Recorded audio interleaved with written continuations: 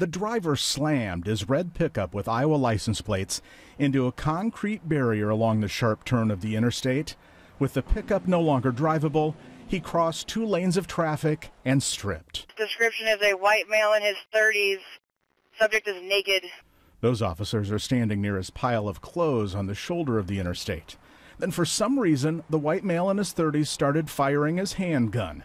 We noticed a bullet struck the windshield of this white SUV. The driver had pulled over a mile down the road, seemingly to get away from the tense situation.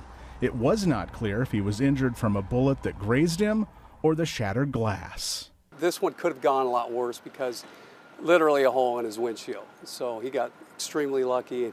Officers flooded the area trying to stop the naked gunman from escalating the situation anymore. He had already dropped his gun by the time 9 officers cornered him in this nearby ditch, as seen on a DOT camera. 6 News has learned the only thing the shooter had with him as he surrendered was a book.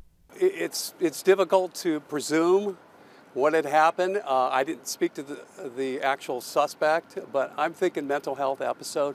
When we hear of somebody taking off their clothes and then even more so escalating into where there actually are shots fired.